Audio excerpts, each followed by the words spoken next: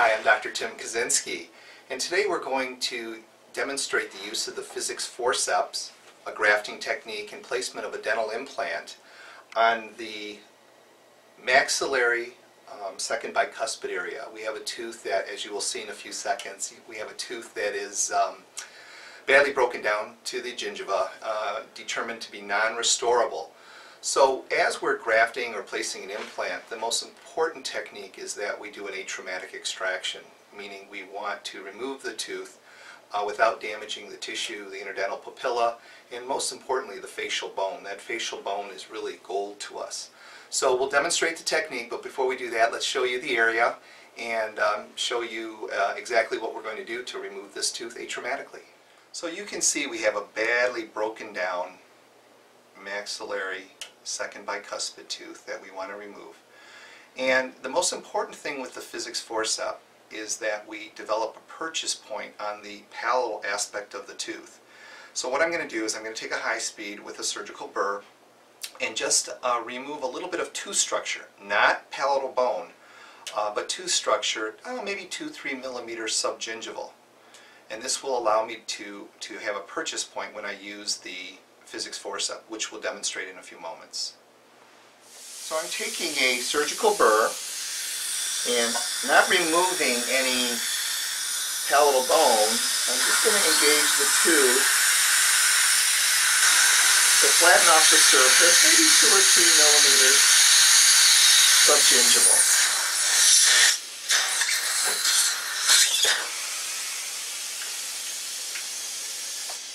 Now we're going to use the innovative physics forcep, and the standard set, as many of you are aware, have 4 different instruments: a maxillary right, maxillary anterior, maxillary left, and a universal mandibular.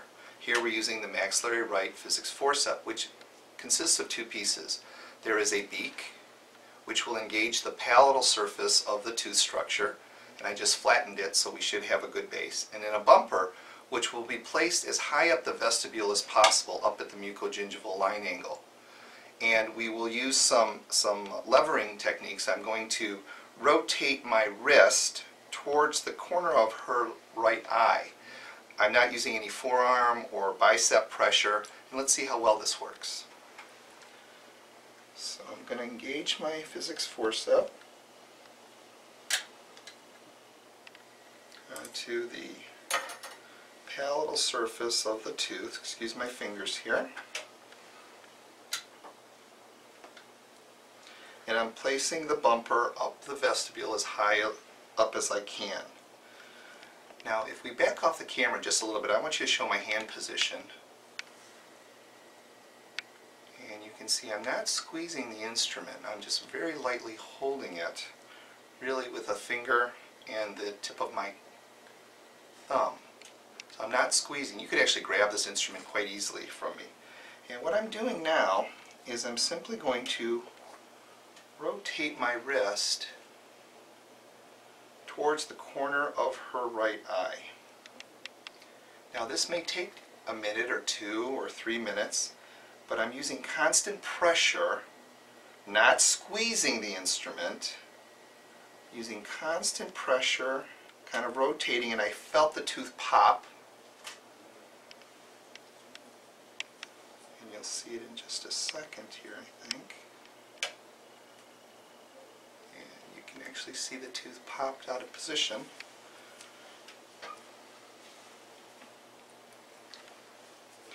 And I'm taking a tooth delivery instrument by Golden Instruments and just simply grabbing, and we remove the tooth atraumatically, most importantly maintaining that facial plate of bone, which will make my grafting and implant placement that much easier. So to place a dental implant, I'm going to start with a pilot drill, which is a 2.2 millimeter drill, and I'm going to establish my vertical direction into the socket. I will then graft the site and then place my implant.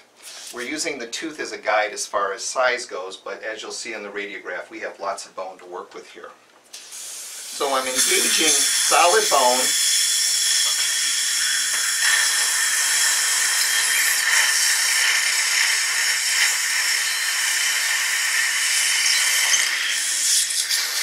we'll go through the series of larger and larger diameter burrs until we get to the correct size of implant that we want. So what we like to do, we're going to use a tricalcium phosphate material, which is a synthetic material.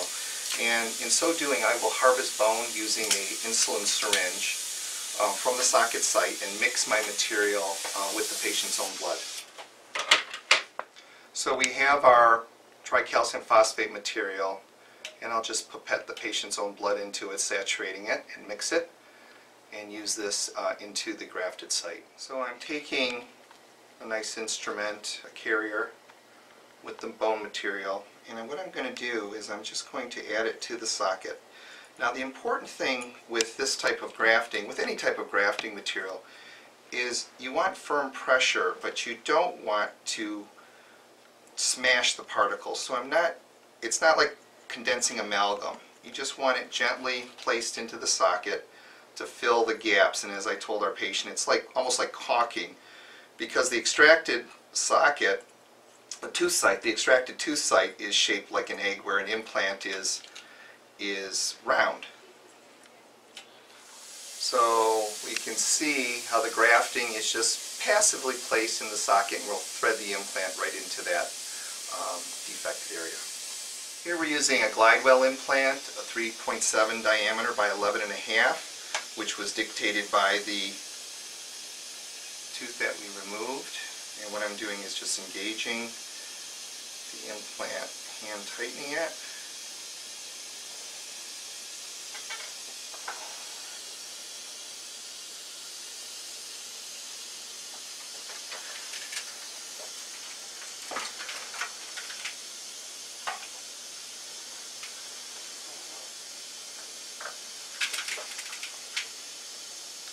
And then I'll take a torque wrench or a ratchet and simply place the implant to the depth that we determine to be appropriate. And that will be just slightly apical to the extraction site crest.